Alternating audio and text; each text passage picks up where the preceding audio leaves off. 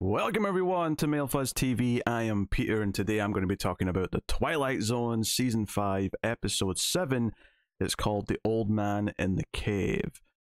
So spoilers for the episode. The premise of this one is that we're in a post-apocalyptic future of 1974, which at the time was 10 years into the future. And the episode even references that the bombs that dropped that caused this apocalypse were about 10 years ago. So very much try to be contemporary at the time. But it's a small village of people who are surviving by taking advice of a mysterious old man in a cave who keeps telling them what food not to eat because it's contaminated, where not to plant crops because the soil's contaminated, things like that.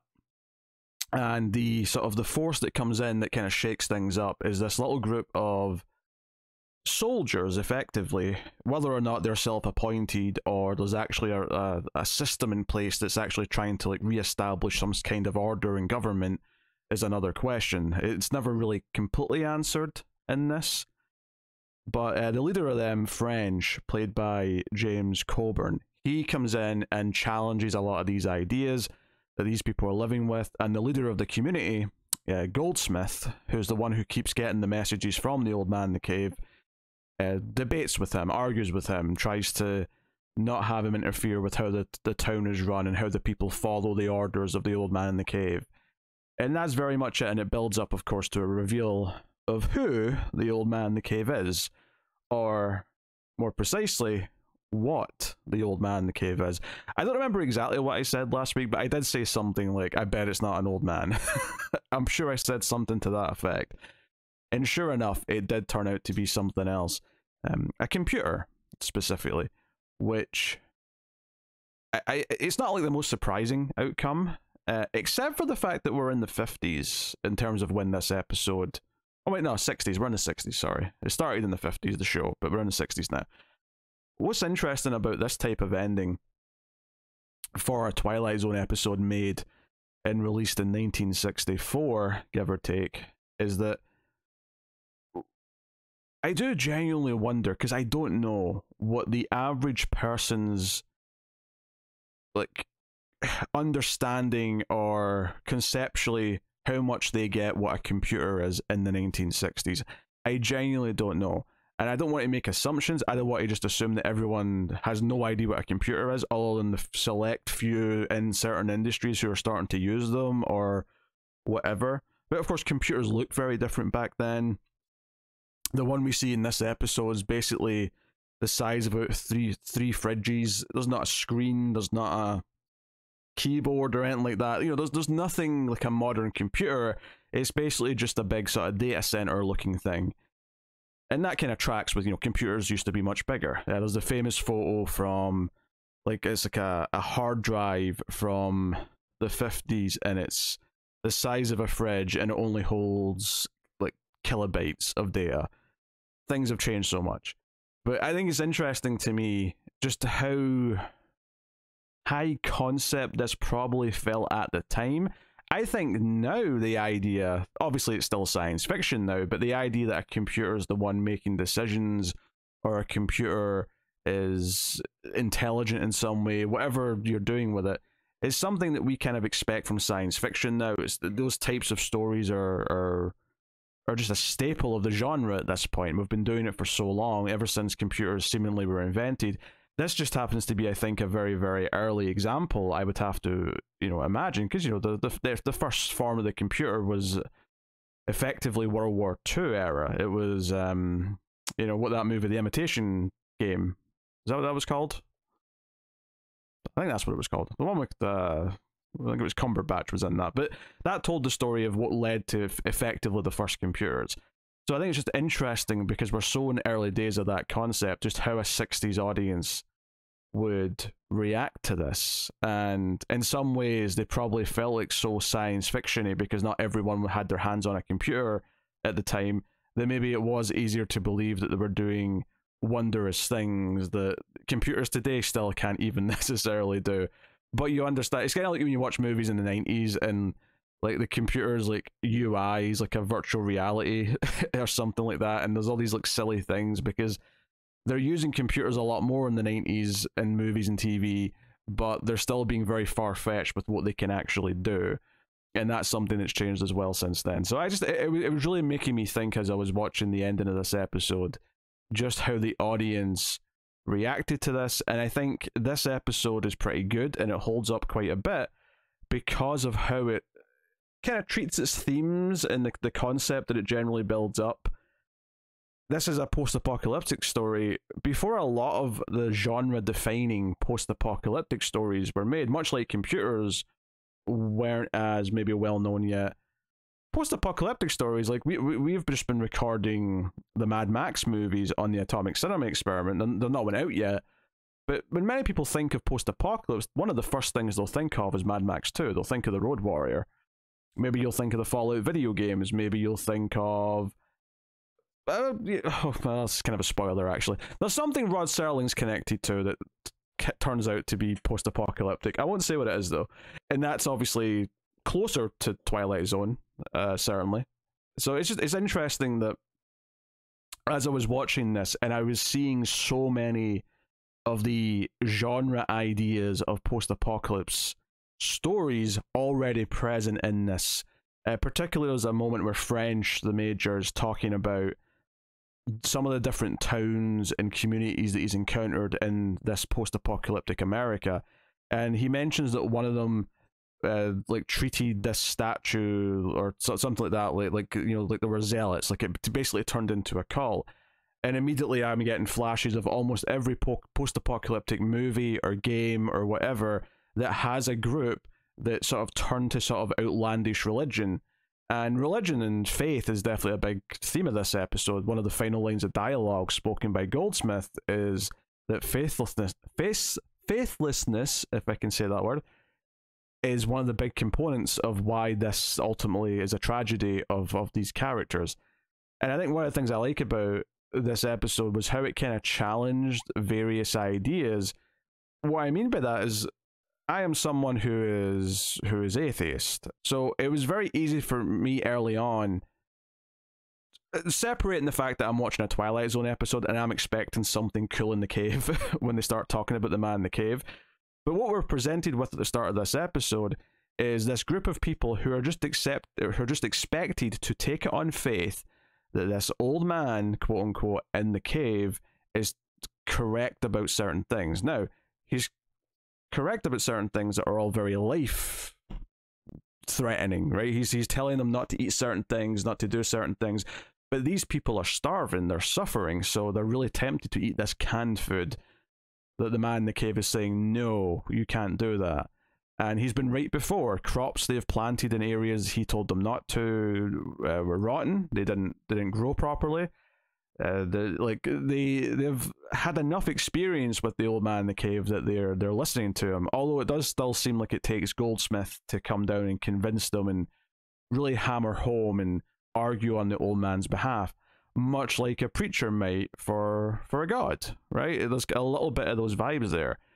And because I am atheist, if I'm to sort of forget this is a Twilight Zone episode for a second, when French comes in and says that they're listening to, you know, a bunch of nonsense to keep them from enjoying the things they have, because they have a lot of food, they have a lot of booze even, because there's like a wine cellar in this little town.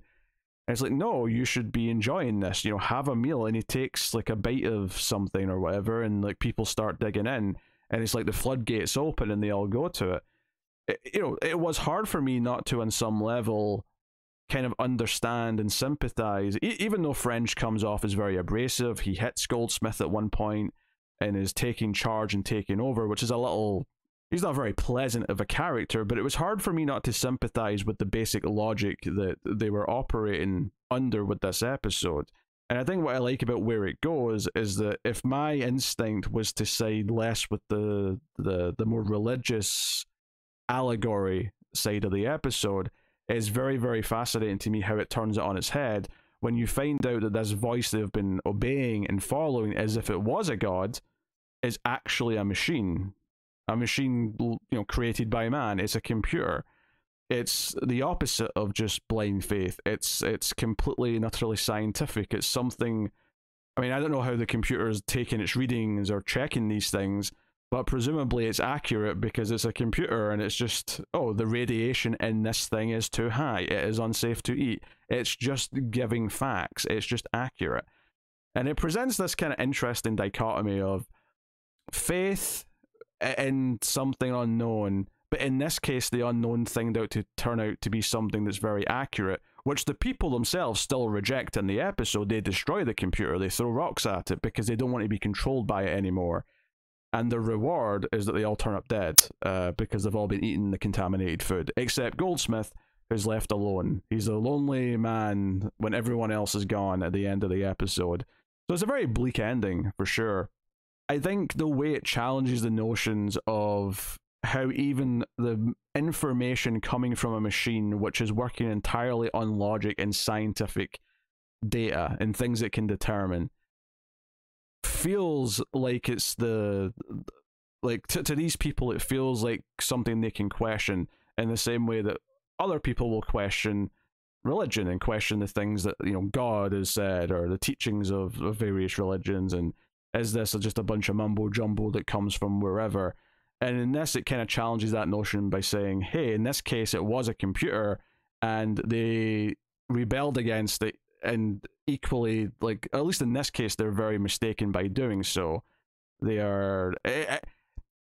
I think I like that this sort of pokes at even my own bias a little bit in an interesting way. I'm not going to say it changes any of my mind by any means, not at all, but it certainly prods at the ideas a little bit and makes you think about what people do have faith in and how science in this case looks like it is faith, or it looks like it's you know, just a parable from some unseen force. I think this episode handling of these ideas is what makes it very good, and I enjoy the performances of the leads well enough, and I think the scene to scene progression is solid, but it's the overall ideas that I really like. You know, it challenges the idea that they go to try and see the old man in the cave and they can't get in, and when they can't find proof of his existence, they all just start eating and drinking the food like there's no tomorrow. You know, it escalates from there because they can't see the proof. It does raise some interesting questions as to why it was being kept so secret.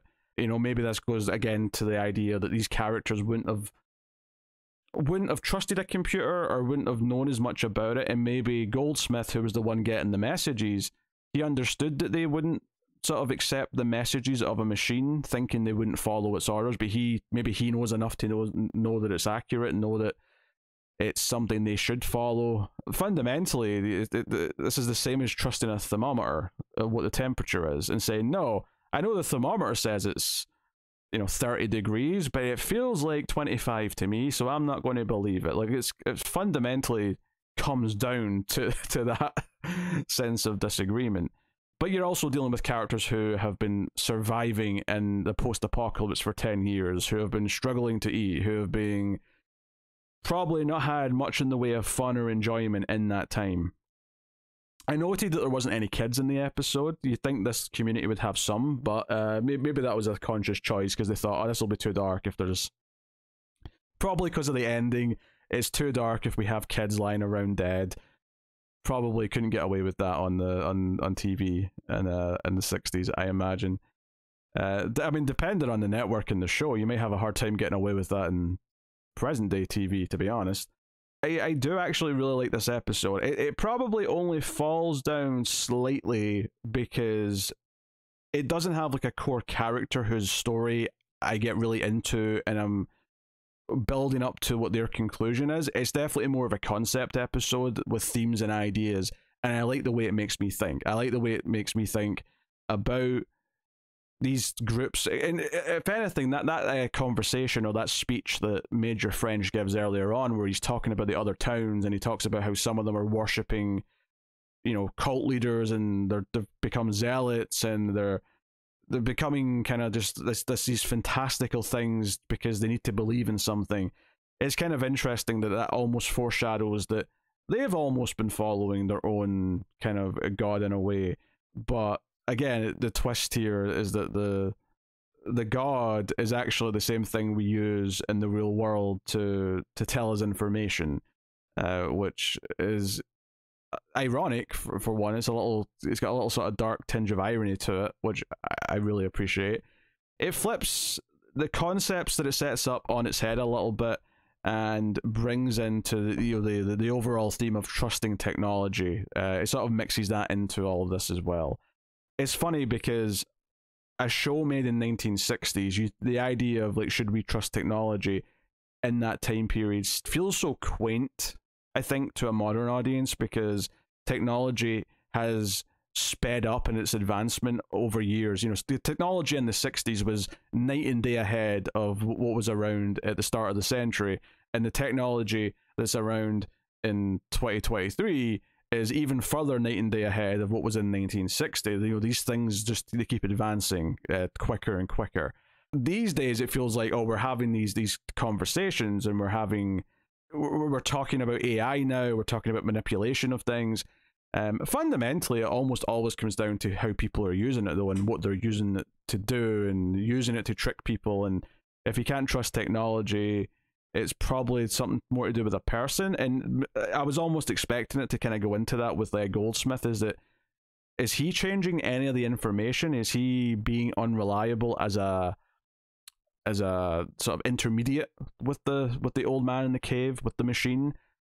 I don't know, but it's funny because these are concepts I love. Like I'm seeing them pop up in a few different things right now. I've been working through Person of Interest. There's a lot of technology and trusting technology themes in that.